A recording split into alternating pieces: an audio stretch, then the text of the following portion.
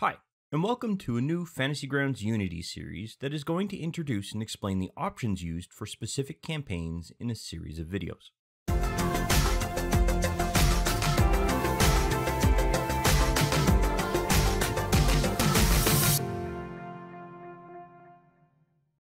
As I have stated before, there are three types of settings: those that configure the application, those that configure your campaign itself and how it will be accessed by players, and finally, what features are enabled within Fantasy Grounds while a campaign is running.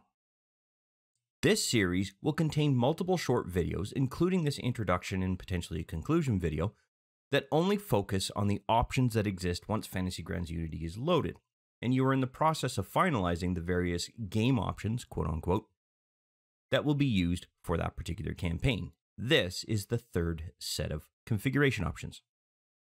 Additionally, as I'm using the Dungeons & Dragons 5th edition setup, these options are going to be specific to the 5th edition rule sets, and I won't be covering any other rule sets. Although it is possible that in the future, if I ever expand into another rule set, I can do something similar for them as well.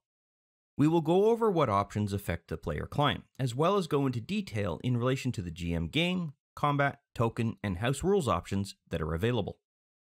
Additionally, I will cover the currency, languages, and message of the day buttons, as well as the setup window that first loads when you start a new campaign.